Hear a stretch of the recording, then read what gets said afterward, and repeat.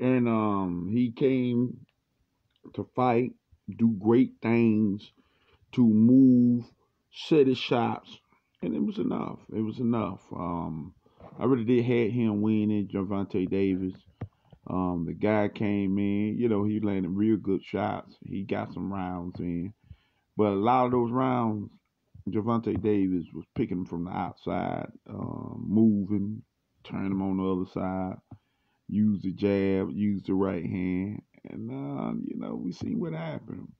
And the guy was having this moment in spurts, but most of the time in that fight, Devontae Davis was outsmarting him. He was moving, slipping. He slipped a lot of those blows, a real lot of them.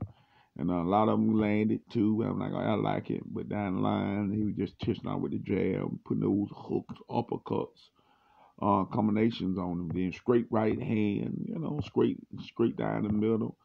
I had him breaking them down like that, and that's how I had Javante Davis, no doubt about it, winning. And I think it was. I know Javante Davis won, but like I said, the decision, it can be a little bit closer. It don't really matter.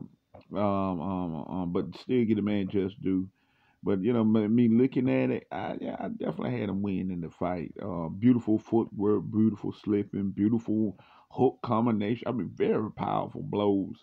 That boy he was bullying him round 8 and 9, bullying him pretty good. The boy tried to fight back. Javante Davis 3 folds, and the boy came back with some body, but after that, Javante Davis moving around, just started ticking off with no big straight right hands and hook combination and some to the body. And majority of the work was landed clean by Javante Davis. That's your breakdown.